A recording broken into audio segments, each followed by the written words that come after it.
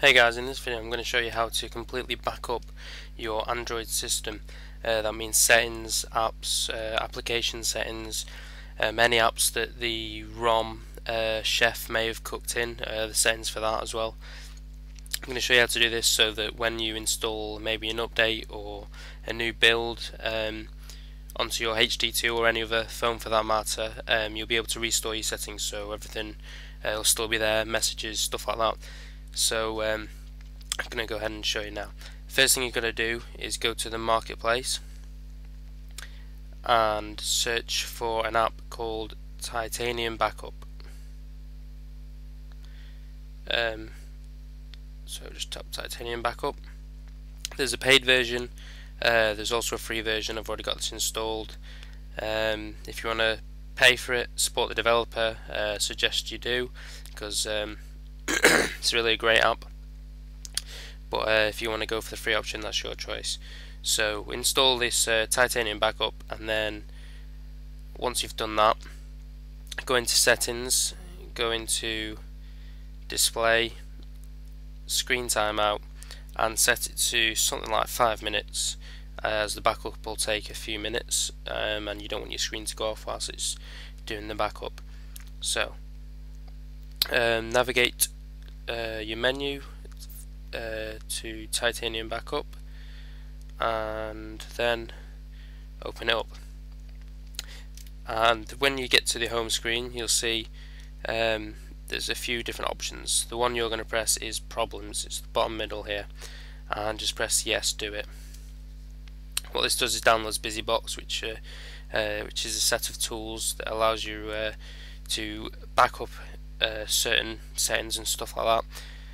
Once it's done, you'll get a notification saying done, click to restart, so just click that notification.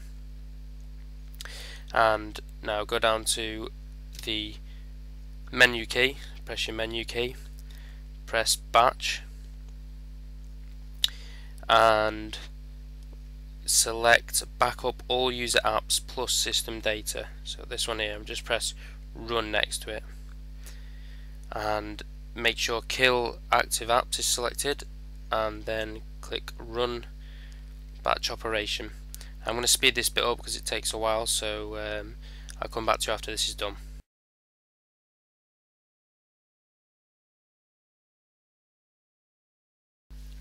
Right, once this is done, you can just close the app down,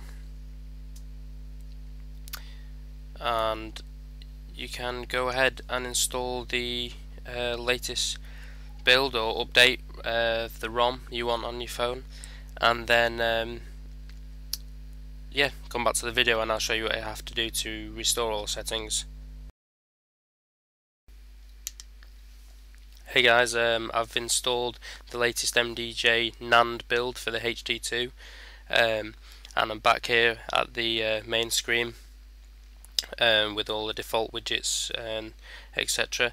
The first thing you're going to need to do is make sure you skip as many setup screens as possible, so you can just get straight into the ROM, because you're going to back up, or you're going to restore all the settings anyway, so it doesn't really matter about those. The next thing you're going to have to do is enable Wi-Fi, which I've already done, so I can get into the marketplace. Also, to get into the marketplace, you're going to need to go to Accounts and Sync, sign into your Google Mail account, but make sure you untick Auto Sync and make sure nothing's syncing with your Google account. Then when you've done that, you're also going to have to go into Settings, Applications, and make sure Unknown Sources is ticked, so that you can install and run Titanium Backup. So go into the marketplace, search for Titanium Backup, and choose whichever version you want. Install Titanium Backup, go through all the prompts, let it download and everything. Should only take a few moments, as you can see. Once Titanium Backup's installed, just open it up and allow root. Also, just so you know, you will need your phone will need to be rooted. But if you've got a NAND HD2 build, then it doesn't matter because they all come rooted anyway. But if you're using this tutorial for another phone, then your phone does need to be rooted. So go to problems again, tick yes, do it, and just wait for it to do its thing. Shouldn't only take a few seconds. Right, you can restart the app, so press the notification. Right, once BusyBox is installed, just press the menu button, press batch, and press restore missing apps plus all system data. So run that. If you're using the same build, the same NAND build, and you're just reflashing it, then you can just press run the batch operation, and just make sure everything's ticked. You can do that by pressing select all, or do it manually if you want. So as I am restoring everything from the same build, I can just press run batch operation straight away. But if you're doing it from a different build or a newer version, check deselect all and then choose app and data and select all the green items, which are your settings, as you can probably make out here, so like alarms, contacts, country, language, time zone, etc. The crossed out items, they're the ones that aren't included in your build, so I don't know, can't see any crossed out items, and any other items which are the same in your build will be basically any other colour. These are the crossed out ones here, so these are ones that you don't actually have on your device, so they're what you've probably installed from the marketplace. So anything else, which will probably be the red ones, will be the ones that are in the same as your build, but you want to restore the settings for them, so they're already installed, but you'll just be restoring the app and the settings for that.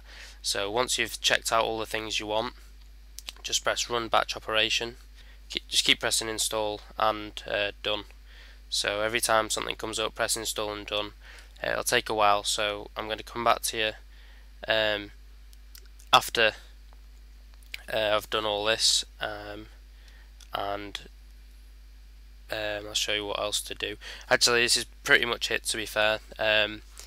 Once you've installed all these things, all you have to do is reboot your phone, and that's about it really. Once you've installed everything again, you're pretty much set to go. So just reboot it and you can start using your phone. It'll be as it was before. So if you like this video, like it. If you've got any questions, then just leave a comment, subscribe if you want to see more, and I'll leave some links and stuff in the description. I'll leave a link for the APK for this program.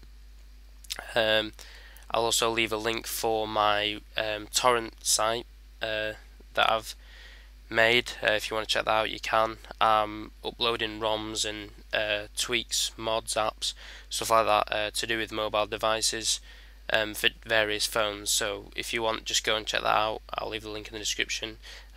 Start seeding, downloading, whatever. And yeah, I'll see